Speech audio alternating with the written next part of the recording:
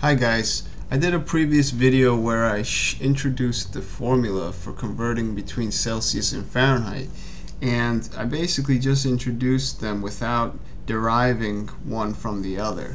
So without getting into the physics of it, I want to show you the algebra, because this very well could be a problem on an algebraic problem.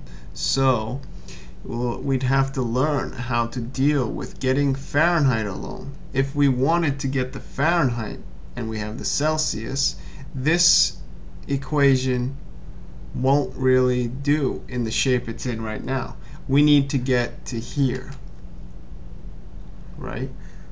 But in order to get from here to here, we have to do some algebra, and I think it's a good exercise and it's a quick one, and I think you'd enjoy it. Okay, so this is how we'll do this problem. We need f alone. As you can see, we know what our target is over here on the right hand side, so let's get f alone. We're multiplying this by this, so we can take this 5/9 away from here and reduce the level of our complication. In order to do that, let me do this in another color, green. We have to multiply by the reciprocal of this, right, on both sides.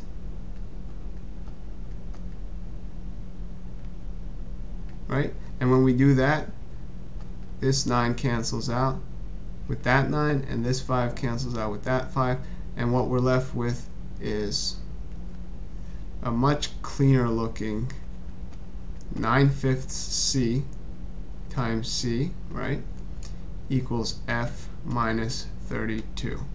And we're almost there. F just has one more thing with it that we need to get rid of.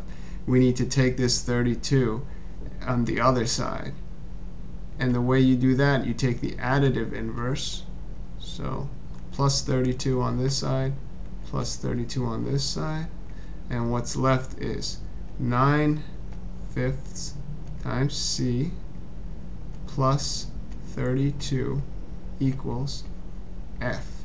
And as you can see, that exactly matches up with what we have here, except we have f on this side, and we've gotten ourselves from Celsius to Fahrenheit using some of the skills we've learned in algebra. Okay? So make sure you subscribe to my channel and check out the other tutorial videos. And until next time, practice, practice, practice.